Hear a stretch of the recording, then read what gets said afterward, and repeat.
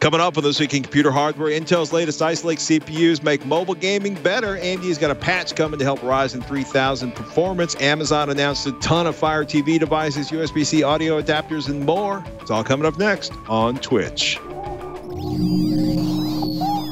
Netcasts you love. From people you trust. This is Twit.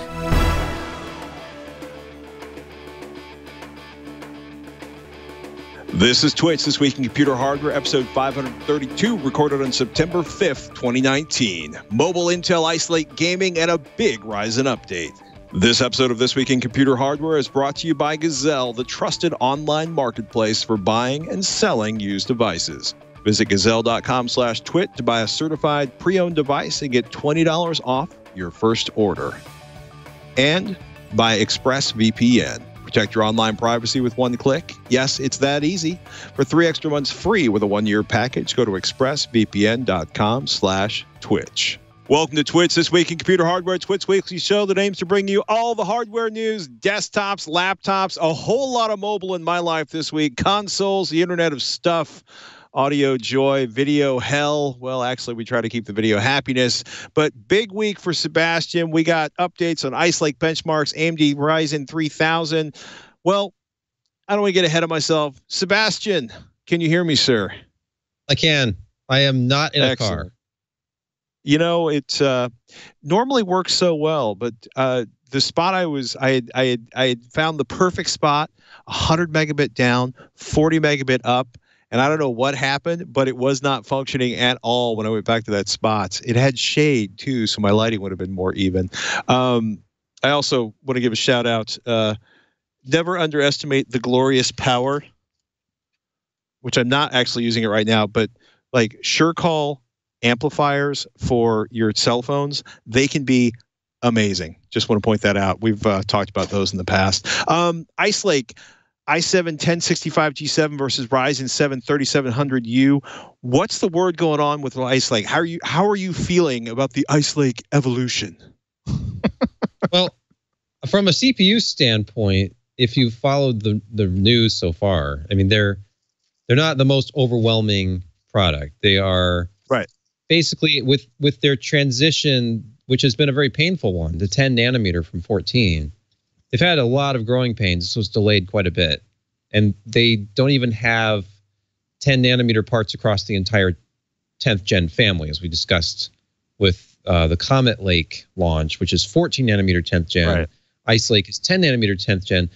The most important thing about this to me is the graphics side, which is exactly why Jim, our managing editor, went through. He actually picked up a AMD laptop and this 10th gen Icelake laptop, and just wanted to compare. He did some basic CPU comparisons, but really on mobile, AMD doesn't come close to Intel with CPU performance, and that's just the function of the fact that they're still on Zen Plus architecture on mobile, even though it's called the 3000 series. So that 3700U branding for the AMD laptop CPU is just that. It's just rebadging a 2000 series part, essentially. But you do have the Vega 10 graphics, and it's an APU. And APU graphics has just dominated Intel. Intel has been basically a laughingstock when it comes to integrated graphics for a long time. They've been a punchline. And so if you actually look, even though the form factors of these laptops are very different, because the Icelake model is that first shipping 10th gen laptop, which is the Dell XPS 13 2-in-1. The ThinkPad the T495 is a thicker laptop. It's more of your traditional ThinkPad business style laptop. But anyway, forgetting what their intended purposes are, looking at, I'll skip past CPU because you know what? Unless it's a very particular benchmark, a very particular use case, the Intel is faster. It was faster almost all of the time. Like if you looked at a breakdown of PC Mark, on the rendering test, the AMD CPU is faster, but everything else went to Intel. But if you move over to graphics, beginning with Final Fantasy 14 Shadowbringers, which is the newest addition to that online game. Maybe looking at the types of games people would actually play or at the settings they might actually play. And this was using the laptop preset, standard laptop graphics setting preset. The XPS 2-in-1 was actually still faster. The Gen 11 graphics are worlds better than they have been. That's kind of the upshot here, is that while if you scroll through benchmark results from these various games, while AMD typically has a lead, it's not anything like it once was. You're still above, like, for one example would be F1 2018 still went Intel's way. It was at like 40 to 60 frames per second or more. And then moving up to like Far Cry 5, the low 1080p preset, where with an APU on that Lenovo laptop, you're at unplayable frame rates. The thing is, you're still kind of unplayable. I mean, it's with Intel, it's significantly faster. And not in a good way. No, I mean, like 15 frames per second is unplayable, but with the Intel, you can be at 20 frames per second. That's still way better. The percentages are huge, but it's still not playable. So you'd have to play it at a lower resolution than 1080p on that particular laptop. But like Grand Theft Auto 5, there's another example. It was technically playable if you consider 30 frames per second playable with the APU, but with the Intel part, you're over 40, even over 50 frames per second. So what's interesting to me about this is that at times looking at gaming performance on integrated graphics is purely an academic exercise. What you're seeing is that Intel has caught up. And in fact, in many cases, Gen 11 graphics on one of these Icelake parts is faster than an AMD APU powered laptop. And I would love to see, in conjunction with the fact that Intel just released their beta graphics driver that enables integer scaling. We talked about that with NVIDIA last week, I think. Because NVIDIA beat them to the punch. They have it now. And if you get one of these laptops, you can enable integer scaling. So you can do like what something with this kind of graphics horsepower is really destined to do, which is either play older games up-resed in a very clear way, or even play retro games. And I would love to see an Intel NUC with Gen 11 graphics to be like my next little retro gaming station. But yeah, I mean, we didn't get too far into the laptops themselves. Like we didn't do battery life tests and stuff on them yet. Just wanted to get a quick look at how competitive Icelake with Gen 11 Iris Plus graphics can be versus, a high-end Ryzen APU, and it's doing very well. I'll be very curious to see what the battery benchmarks look like, because that was always a place where Intel certainly had a huge lead over AMD, at least in the limited exposure I had to AMD laptops over the last few years. Do you think the majority, do a lot of people, are there a lot of sort of business users that are trapped into hotels where any kind of 3D gaming improvement on Intel is a big deal to them? Or is this more sort of a stalking horse for the graphics gains that Intel's hoping to make in the next few years as they launch their own discrete GPUs? I think there are enough people, if you can believe Steam survey results, and I know AMD has complained about Steam hardware surveys and how those results are obtained and how certain circumstances like internet cafes, for example, skew numbers towards Intel or NVIDIA. But the top 10 and then like the top 20, if you're looking at graphics cards that are being used to play Steam games, they're mobile. They're Intel integrated graphics. It's like NVIDIA, Intel, NVIDIA, Intel. And then maybe within the top 10, there might be like an RX 480 or 580 from AMD. And there are so many people playing games on laptops that their only option is the Intel integrated graphics. And at that point, you're then making these concessions to quality and resolution until it plays at an acceptable frame rate. So huge increases to graphics horsepower from Intel integrated graphics on even a thin and light 2-in-1 laptop like the Dell XPS means that if you do choose to play a game on your laptop, you don't have to go all the way down to 720p at the lowest possible settings. Maybe you can do 1080p low, or you can do 720 high. Like, I think it's a big deal just because like you said, you might be somewhere with a laptop and you didn't pay the extra $100 or $200 to buy a beefier laptop with a discrete GPU.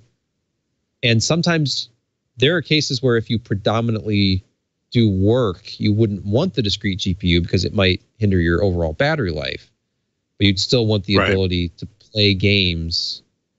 I mean, there are plenty of games. The most popular game in the world is Fortnite, and it does not require anything more than, a low-end graphics card to play. So if you can play that at an acceptable frame rate, you're probably going to be happy. But it's a start, and it was enough of an improvement in performance that kind of starts to make me think maybe they have something here with this discrete GPU push that we're apparently going to see next year. Because they've certainly brought over the engineering for it. If you're not familiar, their graphics chief was AMD's chief graphics architect just a year or so ago. So they have the people, they have the technology. An interesting story came out with an even more interesting response from AMD around Ryzen 3000. YouTuber, I should say overclocker, OC tool designer, and YouTuber Dare 8 Hour, which I never pronounced correctly, but I try so hard. This is right up. I feel like it's Derbauer, but I don't think I'm doing Derbauer. it right. Derbauer. Let's call him Derbauer. In any case, article we're showing you right here is from Hexus.net. Mark Tyson did the write-up, and Derbauer did an AMD Ryzen 3000 boost survey, and he filtered and kind of removed the trolls and got to around 2,700, a little over 2,700, what he considered valid submissions. And now there's a lot of different entrants on this, but the picture, the big picture, as it were, was that in terms of AMD Ryzen 3000 processors, quote, achieving their advertised boost speeds when pushed, it's worse than I thought.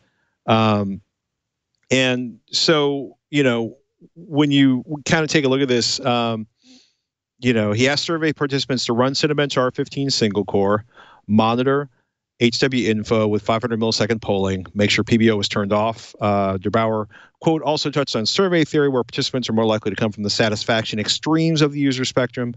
Those with strong opinions are more likely to use their time testing for a survey, i.e. that the audience for this is kind of self-selecting. And shock, the chips that were meeting or most likely to meet expectations were the processors at the lower end of the stack. So I'm gonna quote Hexus.net here. About half of the Ryzen 5 3600 users reported their CPUs were boosting correctly to approximately the advertised boost speed of 4,200 megahertz. Nearly all the results fell into a plus or minus 100 megahertz zone from the advertised figure. The Ryzen 3600X, not as good, only 9%, 9.4% hitting the advertised boost speeds. And then as you get into up to like the 12-core Ryzen 9 3900X, only 5.6% of entries were seen to have managed to reach the boost speed advertised by AMD. And again, I am quoting from Hexus.net, and I apologize for not rephrasing that. But this is, and of course, Hexus.net is quoting Derbauer, but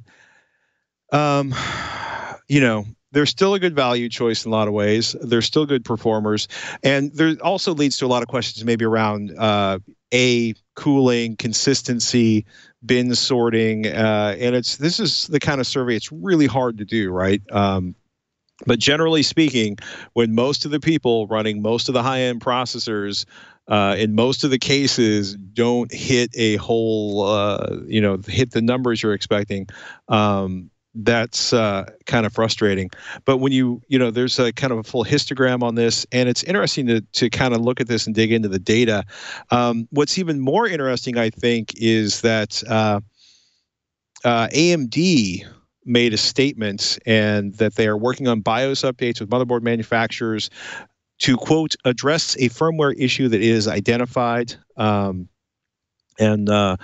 Tuesday, the 10th of September, there will be more information about a new BIOS and optimizations. So It's interesting, right? This is AMD, while processor boost frequency is dependent on many variables, including workload, system design, and cooling solution, we have closely reviewed the feedback from our customers and have identified an issue in our firmware that reduces boost frequency in some situations. We are in the process of preparing a BIOS update for our motherboard partners that addresses the issue and includes additional boost performance optimizations. We will provide an update on September 10th to the community regarding the availability of the BIOS. So this, I think, is kind of a big deal, right? Because AMD is like, hey, we're not responsible for all the people that slather on too much, thermal paste or use a crappy cooler or improperly install a cooler or are living in Arizona and don't have air conditioning or don't have proper, there's a ton of variables that can make for radical differences in the thermals on the chip, which of course will cause the chip to throttle back on its boost frequency. But they're like, there's a thing here that we could do better that would probably deliver the results that people expect. That's about as close to that is a mea culpa. That's about as blunt a statement on this is like, we're going to fix this. And then the $64,000 question is how long it takes BIOS vendors to kind of implement that and make it available to the end users. Are you excited, or is this kind of like, What could I be but excited at getting to retest everything all over again? Because when they say they're going to make a new BIOS available, what they're saying is they're going to give a new combo update to the motherboard vendors who then have to produce the BIOS updates for customers, which means we're going to be on yet another AGESA version. I will say, though, from pre-launch AGESA, which we've talked about, as exciting as this is, we're talking about version numbers and appended version numbers with letter codes at the end of them. What they did initially and have kept up is a reduction. They've capped voltages. They've put a reduction in voltage that the CPU can use under load and actually at idle. But and that's the big difference, really. It feels almost like exactly like these processors were released too soon. They didn't have enough time to figure out exactly what they could get out of this 7-nanometer process consistently.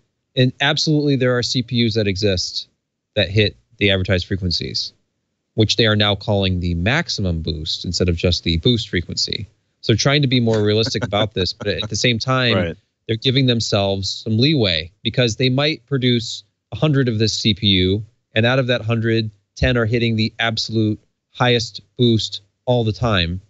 And then the other 90, it's variable, and maybe the bottom of this group only hit isn't even within 100 megahertz of it. But it's. I was thinking about this. I was actually talking about this before the show.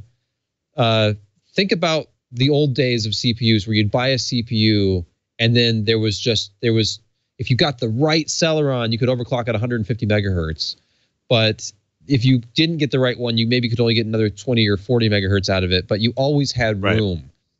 Overclocking is not anywhere near what it used to be because CPUs basically have overclocking built in. These boost targets that they have where they're allowed to increase voltage by a certain amount safely within certain thermal constraints. If you're so far from the TJ max temperature, then you can boost up to this frequency within this window. And this is all being handled automatically within the CPU and with your motherboard. And it's like they pushed as far as they possibly could this new architecture and this new process, and they were being as aggressive as they could be to get to the clocks they advertised. And not all the chips can even hit that. I would have liked it if they had said, you know what, some of these can hit 4.7, some of them only hit 4.4. Let's just say it's 4.4, and hey, these overclock pretty well. See how much extra you can get out of your CPU. And maybe advertise like this will hit 4.4, but you could potentially hit a peak frequency of up to 4.7 in the right circumstances. And that's how they sell it on the GPU side. They have their base, their gaming, and then their peak clocks, and which they call boost on the consumer side. But with the CPU side, it's raised some questions, which they're now having to address. The Gerbauer article got picked up by a bunch of different outlets. He has quite a few followers on his YouTube channel. He's very influential himself. within the enthusiast community, the overclocking community.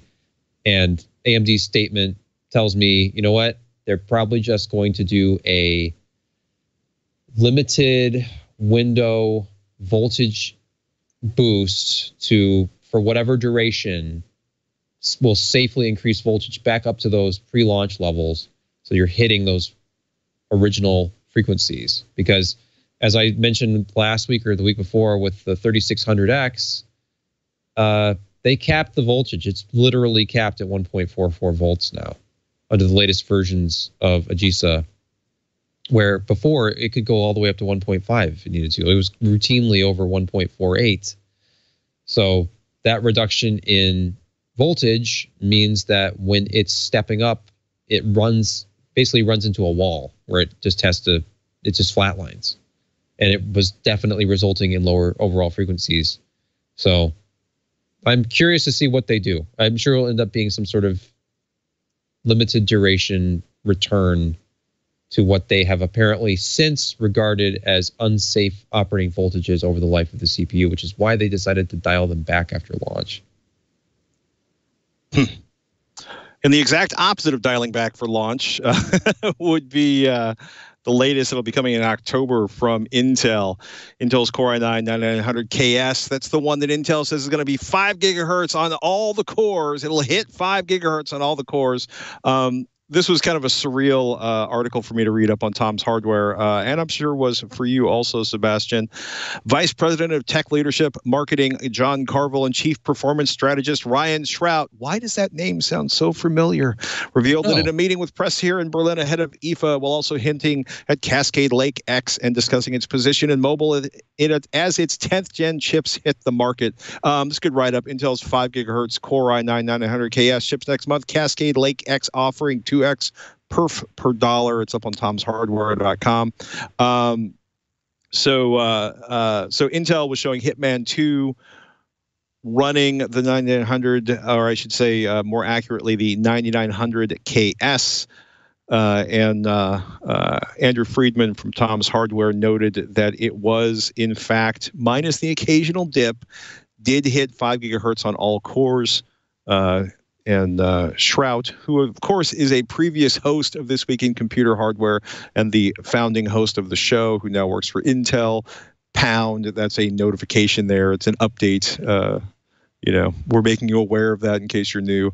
Shrout said it was a Corsair 240 millimeter AIO liquid cooler and an RTX 2080 Ti on the GPU side of things. So this is a good sign. We'll be really, really curious to see that chip get released and perhaps running something a little more aggressive, but more aggressive in things. When they also talked about the Cascade Lake X, there's a chart you're looking at right now. That's actually, empowering creators, where they're talking about, quote, relative performance per dollar on next gen X series, and compared to Skylake X, in their relative performance based on something. Yeah, it's a thing. But, there's a starting point and an end point on the chart. Right, but based on Skylake X, you're going to get twice as much performance per dollar, which Tom's Hardware notes might be suggesting a price cut. So yeah, just a bit. Yeah, just a bit. So more stuff coming from Intel in October. It looks to be fast, and I'll be really, really, really, really, really, really, really, really curious to see the 9900KS performance in the wild, as it were.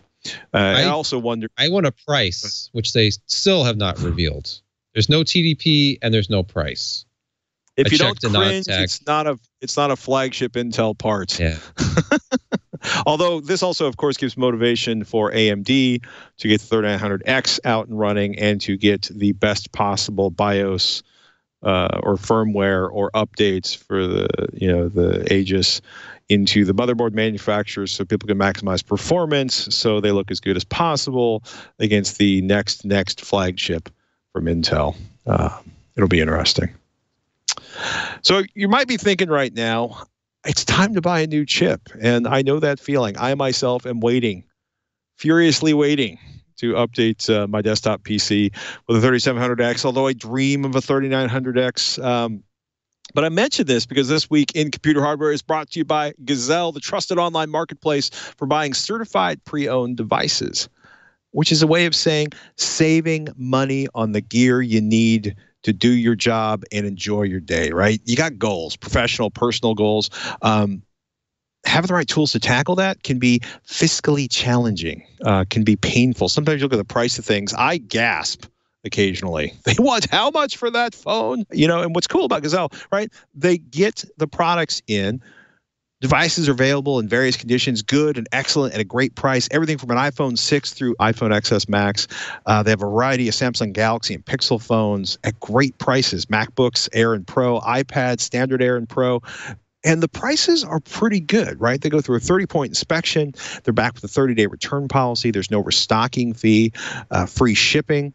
Sold without a carrier contract and available for support by major carriers or unlocked. I love buying unlocked stuff. Buying unlocked devices that have been tested and inspected and don't involve me running around to meet people in strange places on online sales sites whose name I won't mention. This is great. They have a firm doing financing for all the devices. You get instantly approved. You have 3, 6, or 12 months to pay off. All you have to do is select financing with a firm at checkout. I actually used this to buy a device not too long ago. It's fantastic and it's easy. And look, Gazelle has an incredible selection of quality pre-owned devices. They're an excellent choice for students. And if you don't know what to do with your old devices, remember the thing with the hardware and the updates? Check out Gazelle for competitive offers on your used phones, tablets, or computers. If you're looking around and you can see a laptop you don't use, a tablet you don't use, go to Gazelle.com and see what they'll give you for it. Level up with new tech from Gazelle. Visit Gazelle.com/twit to buy a certified pre-owned device and get $20 off your first order. That's Gazelle.com/TWIT to buy a certified pre-owned device at a great price. We want to thank Gazelle.com/twit for their support of This Week in Computer Hardware. I love buying used gear and having someone else check it out. It saves me time. And they deliver it to my house. No sitting around in the food cart with a pocket full of cash wondering, is this the time when it all goes wrong? My wife once looked at me, you're going where to buy what? Isn't there a better way of doing this? It's like, no, no one has this lens. Oh my goodness. Sources. We love sources. This is one of the primary ways that Apple communicates with the community, or at least the media community. In-screen fingerprint tech to work alongside Face ID for the 2020, 2021 iPhones, and a, quote, low-cost 4.7-inch phone for the first half of 2020. Nice Bloomberg article on that. If you covet Touch ID, if you miss Touch ID, if the whole face thing just skeeves you out, as it does me, this is good. And also cheap iPhones, I think, are also good. So 2020, of course, there will be new phones. And I kind of really like this idea, right? It was like 2013. Apple bought Authentech Incorporated. It's one of the pioneers in fingerprint scanning. I'll be really, really, really, really curious. And I also got to say, I like the fingerprint readers. I've played around with other people's phones that are embedded in the screen. I like it. I like it a lot. It'll work in tandem with the Face ID system, Bloomberg says. Or I should say, Bloomberg reports that, quote, the people familiar with Apple's plans said. Apple, of course, declined to comment. So I'll be really, really curious also to see what the specs end up being on that new low-cost iPhone. That's about it for Apple rumors this week, which is an unusually low amount. But we're going to give a shout-out to Jay Ross, who emailed Twitch at twit.tv. That's TWICH at twit.tv. He says, regarding Hackintosh, I wanted to let you know the latest versions of OS X will run on the Ryzen and Threadripper platforms. Information about this is at amd-osx.com. Just wanted to let you know so you might try this route. Thanks for the show, guys. Keep up the good work, Jay Ross. Jay Ross, thank you for the update on that. There's if you go to kb.amd-osx.com, that's the knowledge base, and it is fascinating to read and has me contemplating terrible, terrible things I might do with one of my Ryzen processors that's in a box at home, because it's been a long time since I've run OS X, and Hackintoshes make me happy on a deep molecular level.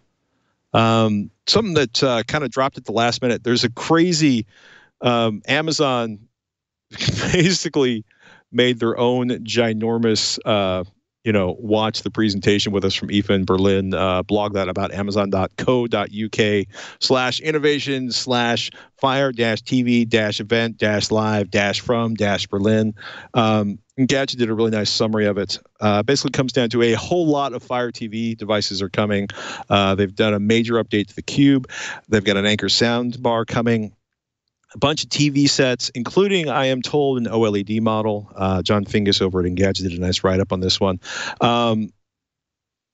I personally think AMD has Amazon and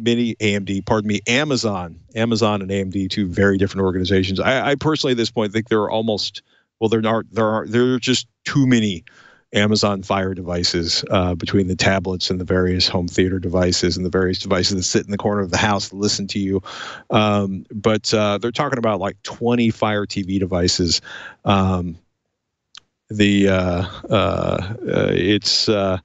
It's pretty out of control, right? So 6-core processor. That's about twice as powerful for the Fire TV Cube. Support for 4K and Dolby Vision HDR, content up to 60 frames per second. A bunch of the voice controls are going to be hosted on the device, which means it gets much faster. According to Engadget, 4 times faster. So you're not going to sit there and suffer waiting for the Cube. And there's it's kind of crazy when you look at this. Because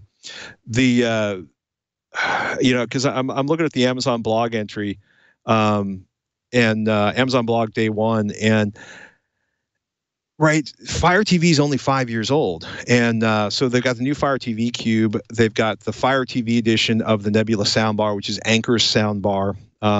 It's not a bad soundbar, probably not the first one to go to, but Anchor's done a lot of good work. A Toshiba 65-inch 4K Ultra HD Smart TV, the HDR Fire TV edition. So one of the things that I did not know is Amazon and Best Buy, basically, Amazon's like, look,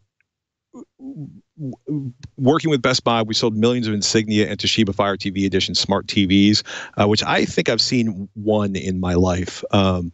Outside of a Best Buy, but they're talking about a 65-inch Toshiba with Dolby Vision that's going to be available next month. They're going to add more Fire TVs in Europe, more Fire TV devices in France, Italy, and Spain.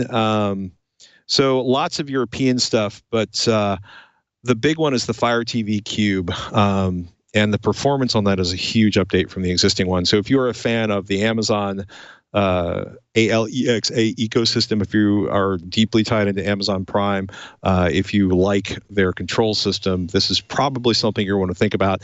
And painfully, even if you have an existing Fire TV Cube, this is probably going to be a huge update between locating the some of the voice response on the device itself. That kind of, for voice control, that kind of response increase is unbelievably good. I'm delighted. I'm looking at this like, 4x increase in the response to things like go home, select number 1, opening up channels. That's a huge, huge, huge difference. That's going to start shipping on October 10th in the US, Canada, and the UK, and Germany, and then Japan in November.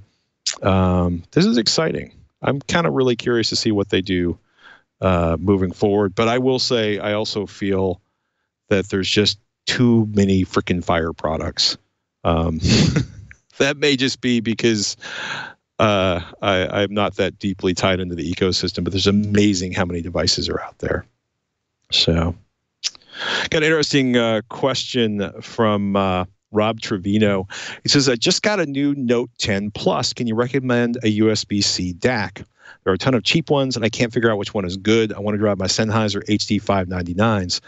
So first of all, excellent. You got a nice set of headphones to start with, which is the thing I recommend most to people. Is there's no point in spending a bunch of money on a nice DAC if you don't have decent transducers, something to turn the electrical signals from the device into the audio waves that impact your eardrums that you interpret as sound. But I was also laughing. There's a great. You pointed out, Sebastian, that YouTube's been hiding these videos, but Samsung went to great production. They spent time and treasure putting together videos making fun of Apple for eliminating the headphone jack. Oh yeah.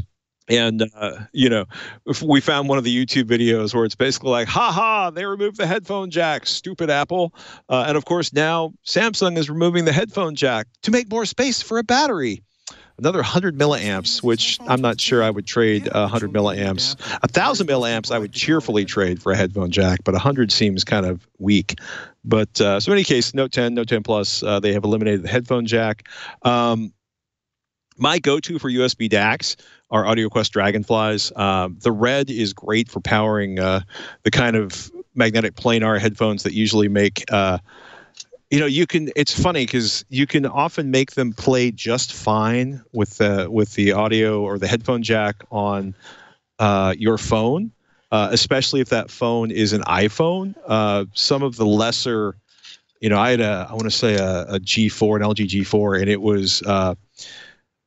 was the first time I understood why so many people I knew had external headphone amplifiers for their phones. Like I had stopped using them for a while because the ones in the iPhones were actually pretty good if your headphones weren't too demanding.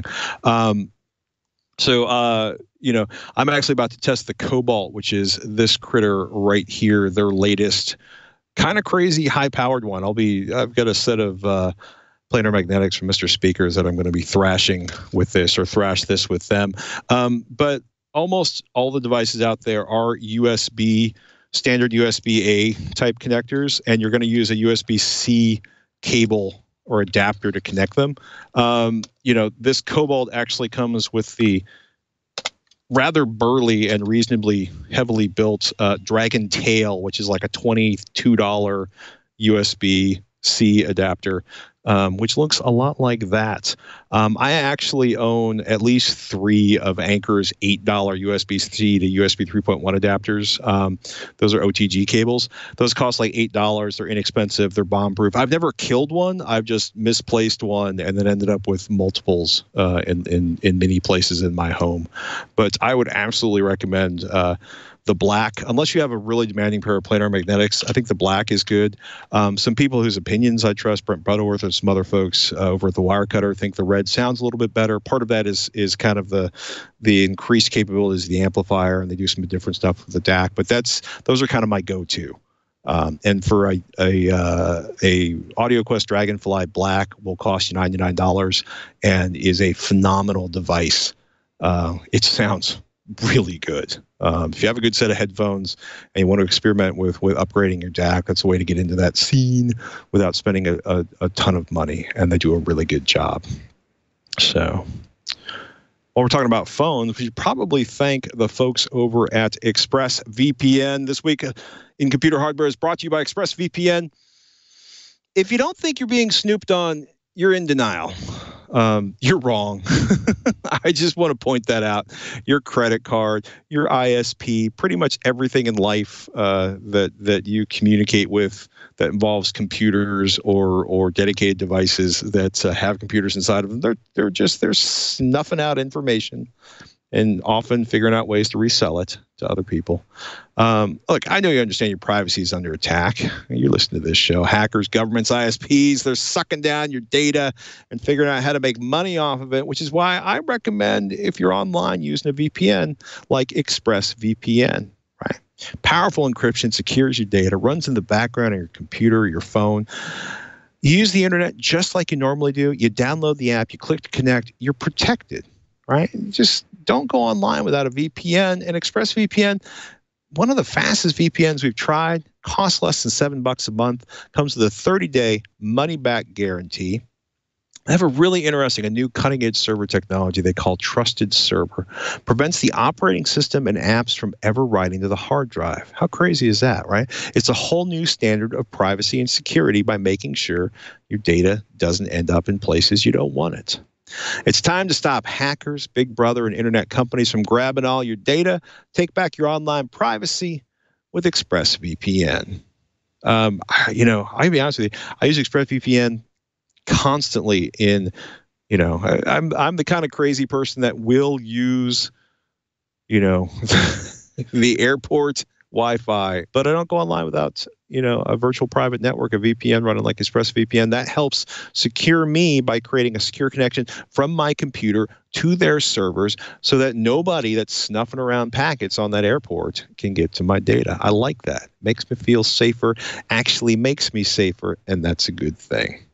Protect your online activity today and find out how you can get 3 extra months free with a 1-year package at expressvpn.com/twitch.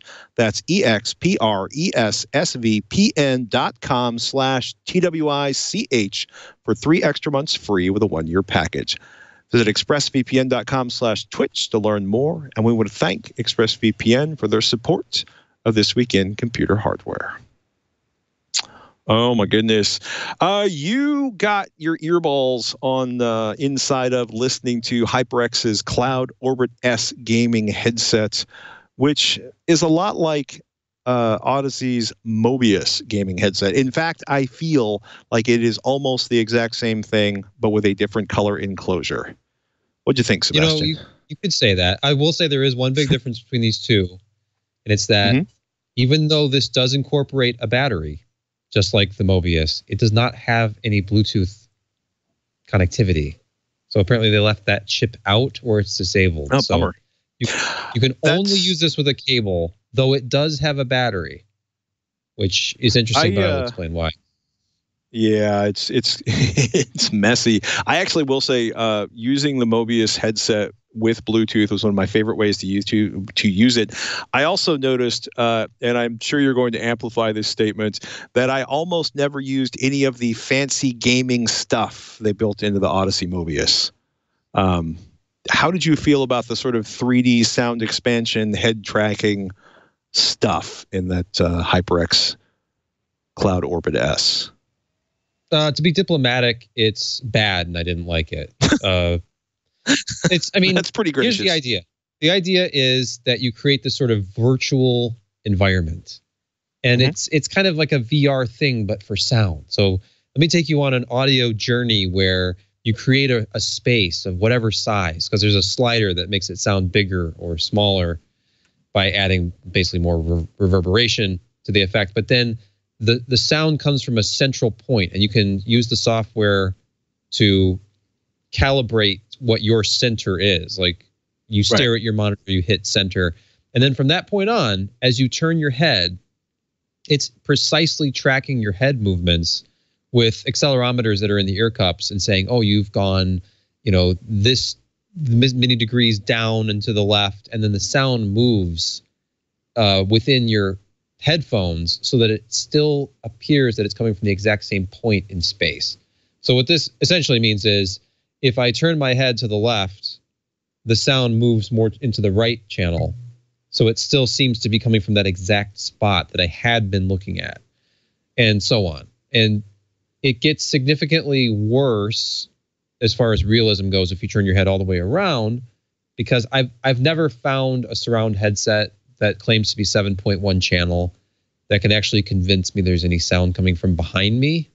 I had one that was really close, but most of the implementations of 7.1 channel surround kind of lose me after the side left and right, like the surround left right, because there also is a rear left right in a 7.1 mix. But if you turn off this 3D feature, which is a Waves NX 3D audio feature, and forget about that whole virtual environment and the point in space, then these just become a pair of $300 to $330. And the $330 one is the one that actually has this capability. Though, and here's the headphones themselves, there is actually a button to fully disable the 3D function right on the ear cup. So if you don't like it, you just turn it off, but you pay $30 for the ability to try it out and then turn it off if you don't like it. So $299 for the version without, $329 for the version with, and otherwise they're identical. They use planar magnetic technology, planar magnetic drivers. And I'm sure Patrick can explain exactly what that is to anybody who's not familiar with this. Because it's not like a regular driver, right?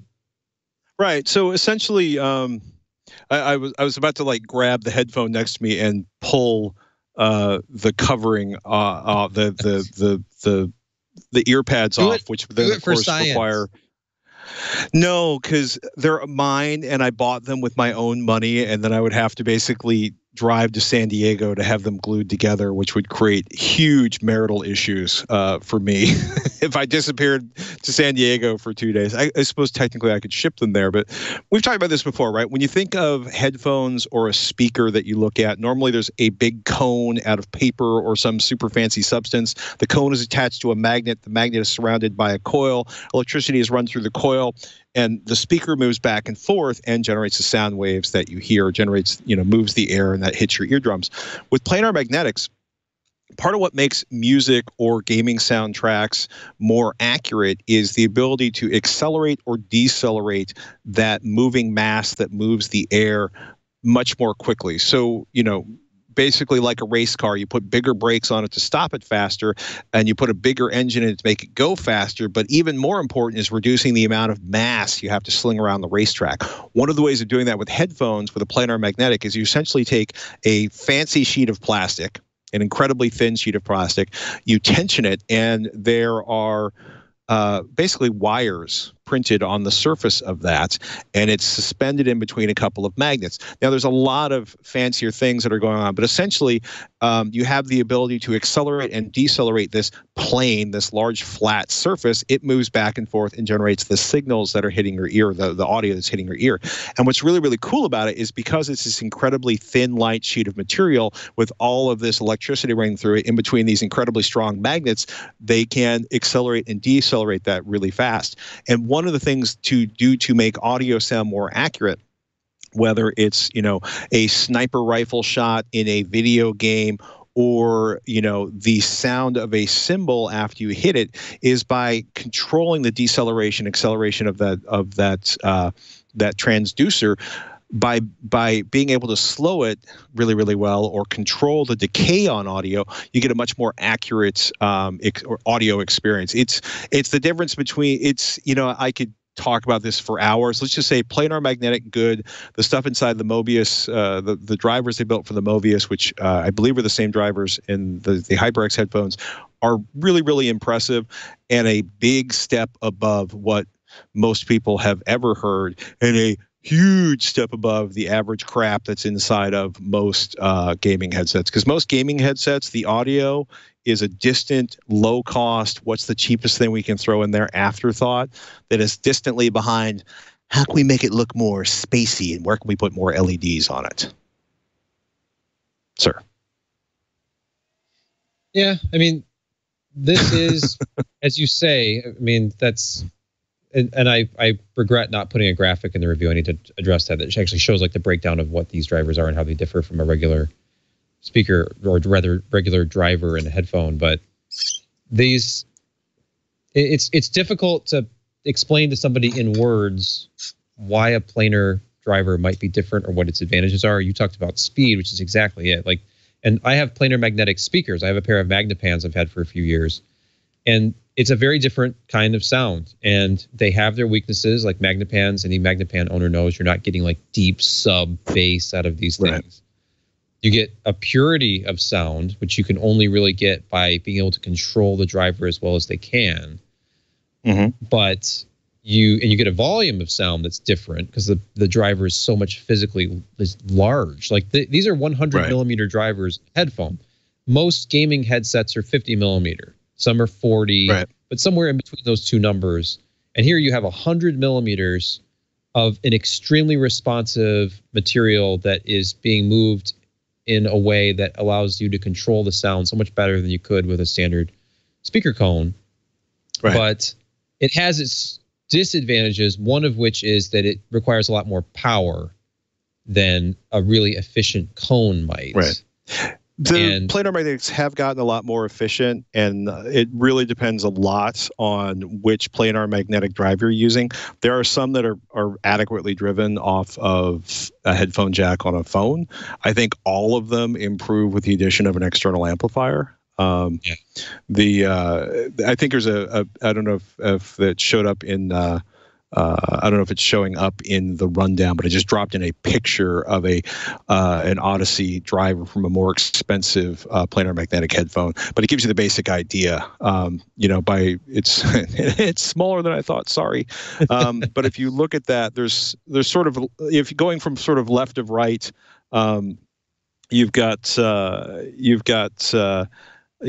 of the external cover to keep you from the grill, to keep you from poking your fingers in it. The phaser, which is essentially a very craftily designed magnet, or I should say the phaser, then the stator with the magnets, which is the fancy magnet, then the quote ultra thin substrate, and that's the part that actually moves, and it has circuits traced on it, and they basically look like somebody skiing down the side of a mountain, and by running the electricity from the amplifier through that fights back and forth against the stators and moves that big flat panel. What's kind of crazy about planar magnetic headphones versus some of the massive speakers, the big flat planar speakers that Sebastian was talking about, is there's actually some phenomenal low-end bass performance coming out of well-designed, current, contemporary, modern planar magnetic headphones.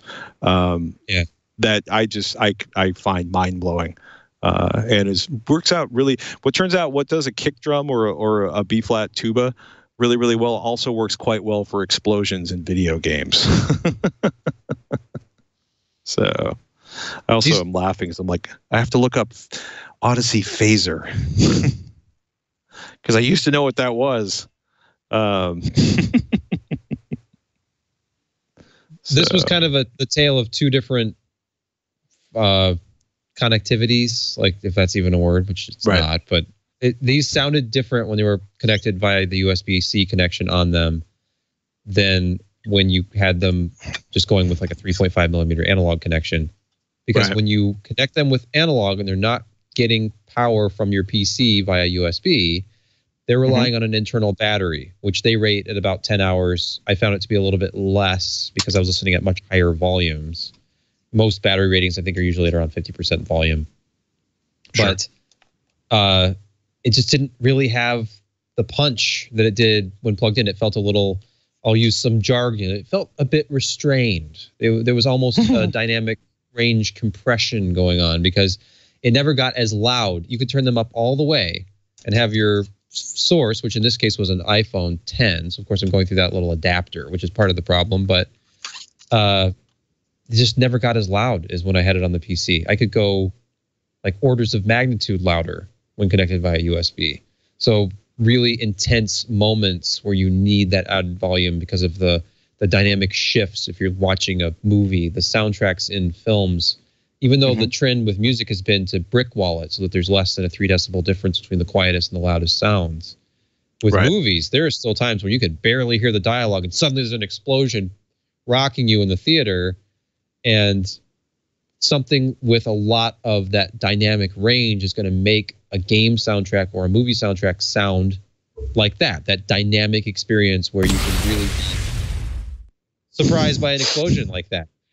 So surprise! They didn't really have that on batteries to me. But in general, the sound with these was impressively flat. My last experience with a pair of Odyssey headphones was actually the Sign, which was a stupendously expensive pair of on-ear headphones for use with an iPhone predominantly. They had a version that was $50 less, which is an analog connection, but it was a $500 pair of on-ear, so more compact than this, on-ear planar magnetic headphones from like 2016 is when I borrowed these for review. And they had this extremely bassy response to them. I had to use their software to turn down the bass about 6 dB for them to sound flat to my ears, but they were definitely tuned to a very warm sound signature with a lot of bass.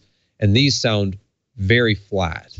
So I don't know if your experience with the Mobius headphones was the same, but it was interesting because the Sign was one of the first closed back planar magnetic headphones, certainly the most affordable one that Odyssey had made. And we should point out, Odyssey makes some incredibly expensive headphones. For example, the gaming headset that they announced this summer, the LCD GX, which is like a traditional massive, help me Obi-Wan, Danish is strapped to the side of your head, over ear planar magnetic. That's an $899, gaming headset, and that is actually fairly inexpensive by Odyssey prices. I was saying their flagship, I want to say the LCD 4, that's a $4,000 headphone. So this is a company that is not shy about charging a lot of money for their, in your pursuit of excellence with their pursuit of excellence in production. But this is also one of those areas where there's a pretty serious law of diminishing returns as you throw more money at these things. That's the LCD 4 you're looking at right now. That's a big, massive over-ear headphone. I haven't heard one of those in a long time. It would be interesting to listen to those. In any case, it's amazing also how good, I have a HyperX gaming headset that is wired, not wireless, that I think I paid $99 for, that is shockingly good. So if you hear us talking about $400 gaming headsets and your eyes are glazing over and your heart is filled with rage, it's okay. There's lots of good bargains out there. Sony MDR 7506 is a fantastic headphone for gaming or for listening to music or for working in Premiere or any other application with audio, and they typically sell for $90, and you're going to have to spend a couple $100s before you get something better than that. You're also going to have to sort of create your own mic. You're going to have to buy some sort of clip-on mic, or there's adapters you can do to bring a mic to your phone. But I guess what I find frustrating is so many gaming headsets are all about style, not about audio quality, and are grossly outperformed by significantly less expensive headphones. I mean, it's also amazing. In terms of planar magnetics, Monoprice has their 565C, which is an over-ear closed. I bought a pair of these because I was so impressed by them. They sell for $200. I've seen them down as low as $150 at sort of their open box deals. But this is a phenomenally good This is a ridiculously good headphone for the money. To get something better than this in a closed back headphone, you're going to spend probably, I would say, $800 new, $850 for a set of Mr. Speakers Aeon flows. So, and if you don't spend a lot of time listening critically to a lot of stuff, the differences can be alarmingly subtle. I don't know. I find it frustrating because there's so many bad headphones out there and so many bad expensive headphones and earbuds. But, Sony MDR 7506, $80 is a fantastic entry level headphone. If you have $25, email Twitch at twit.tv. If you don't want to spend more than $25, email Twitch at twit.tv, and I'll remind everybody of what an excellent $20 headphone option is next week. What's good? Samsung they're really shipping the Galaxy Fold, right? This time it's happening? Apparently, they have canceled yet again. We heard about the cancellations of orders back when this first launched, and then all the review units that started becoming destroyed, whether it was through improper use, carelessness, or just bad design by YouTubers, such as Dieter Bohn at The Verge, MKVHD. They recalled all of those. They revisited the design. Apparently, they strengthened it in such a way as they were confident they could actually release this product without just scrapping it. My pessimistic outlook on this from the beginning has been this is never going to ship. This is not a shipping product. This is a prototype. It is not strong enough to withstand the rigors of day-to-day smartphone use. And I think part of the problem is that as time has gone on and smartphones become so commonplace to the point where you can buy an inexpensive, like less than $200 will buy you an inexpensive unlocked smartphone anywhere. Right.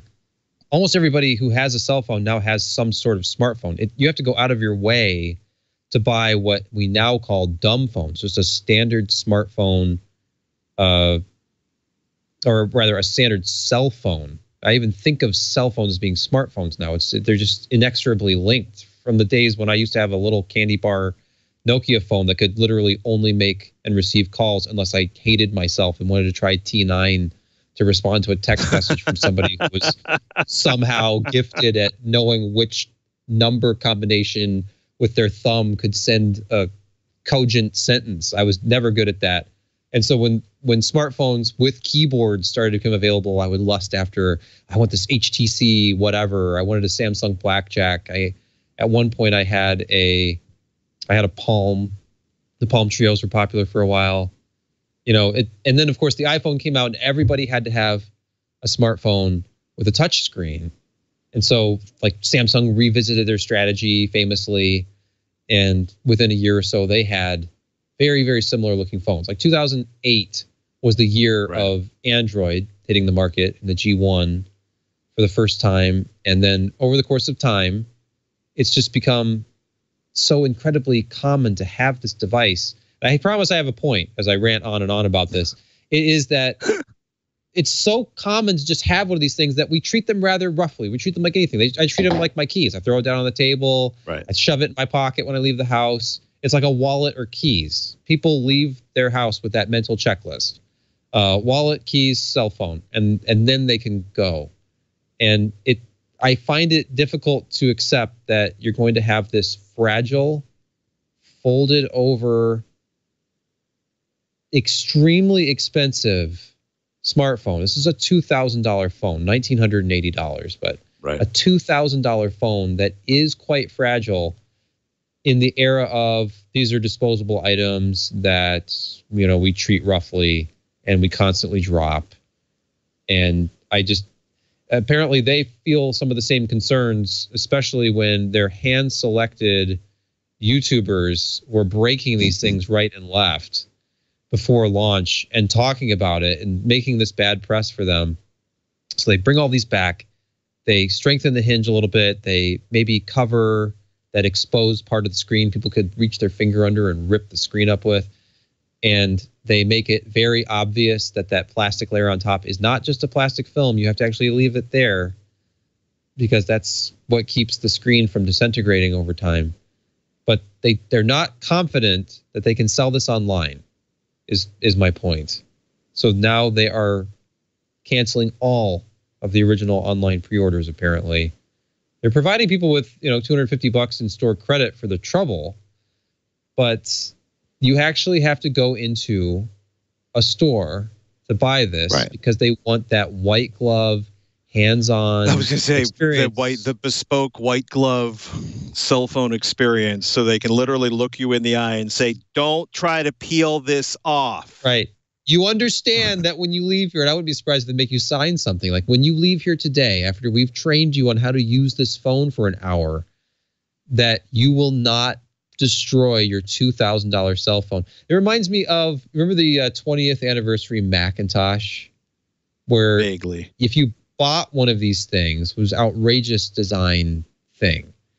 It was one of the first personal computers with an LCD screen. It had a separate standalone subwoofer. It was just a outrageous design. And if you bought one of these things, which was also stupendously expensive, a car, it wasn't just white glove. It was like chauffeur service. They would bring it to your home. They would come in and set it up for you on your desk, and they would train you on how to use it. That's what this reminds me of. It's like, this is such a premium product that we're afraid you won't get everything out of it that you could if we don't teach you how to use it.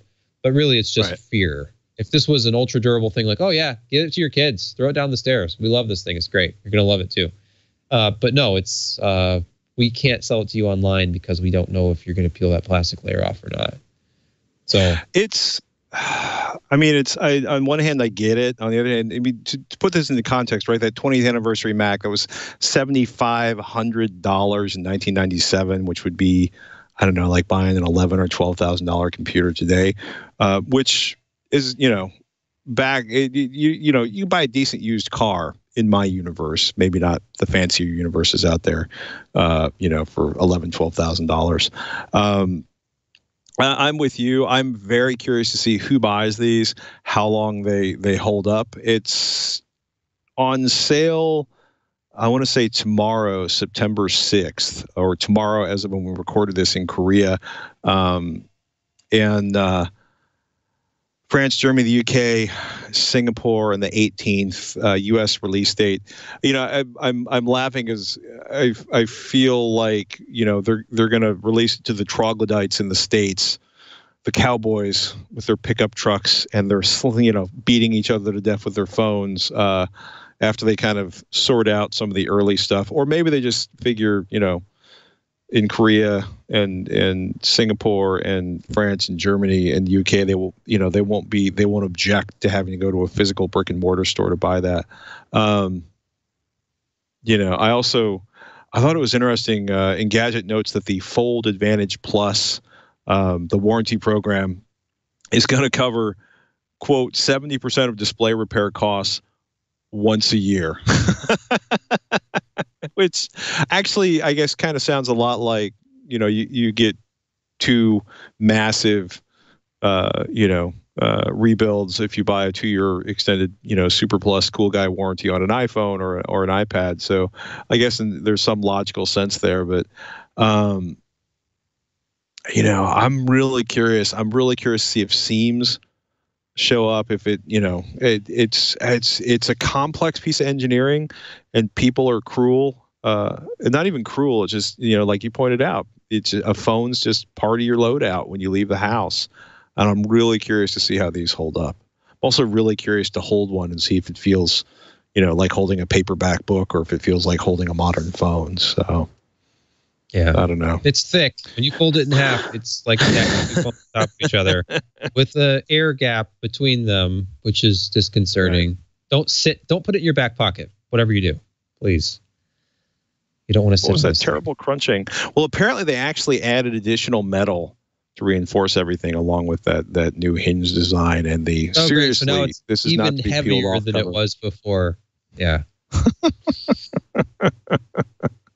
The world's if first you're wondering, 2-pound smartphone. Oh my goodness! I've often said I will cheerfully take a thicker, sturdier phone with more battery life over a thinner device, but this is not what I was thinking. Just want to point that out. All right. Oh my goodness. If you want to know what Sebastian's thinking, well, first of all, you should be listening to Twitch. Twit.tv/Twitch is the place to go to find all the information on how to subscribe, all of our older shows. You can stream directly from the website. TWICH is the name of the show, This Week in Computer Hardware. And what you're looking at right now, if you're watching our video, there's a video available in case you want to see what our faces look like. TWIT.tv/TWICH. We love your questions. Keep sending them in. Twitch@twit.tv is the email address. If you'd like to haunt, stalk, or otherwise keep abreast of what's going on with Mr. Sebastian Peak, I highly recommend you spend your days online over at PCPer.com. And he is the editor-in-chief, and you can read all of the reviews he talks about on the show from PCPer at that website. Keep up with me at, twit.tv/Twitch, or head over to AVXL this weekend, avxl.com. We should have a new episode posted up on AVXL. And thank you, each and every one of you, for listening or watching. And please keep sending in those emails to twitch@twit.tv, and we'll do our best to answer them. Or, of course, you can tweet at the incredibly creative @Sebastian Peak or @Patrick Norton, because that's the way we roll. With that, ladies and gentlemen, Branding. I'm not ranting yet. I'm Patrick Norton. I said branding. It's branding. It's not branding. That we're not creative. It's that our names are our brand, I guess. Or I'm now envisioning like us as processor names and what they would be, and I'm just going to stop right there. I will tell you right now, I am the i386DX. But no, you continue. Having actually lived on a 386DX, you're so much better than that. You're at least a Pentium 90. I said DX, Patrick. I'm the 33 megahertz version that could still be downclocked with a turbo button to 16. No, we're going to get you at least to the 20th century. At least to the 20th century, which isn't a Pentium 90, but that's a whole nother conversation. Oh my goodness. I'm Patrick Norton. And I'm Sebastian Peak. We'll catch you next week on Twitch.